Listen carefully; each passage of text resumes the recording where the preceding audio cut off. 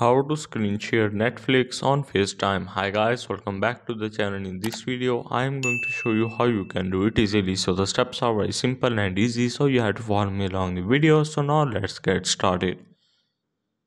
So first of all, there are many errors occurring among people that Netflix is not streaming on the FaceTime. So what you have to do is to first of all go to your FaceTime and simply turn your FaceTime off, and you have to wait couple of few seconds and turn it back on, and again you have to wait few seconds and you have to again go to your settings again and go for your general.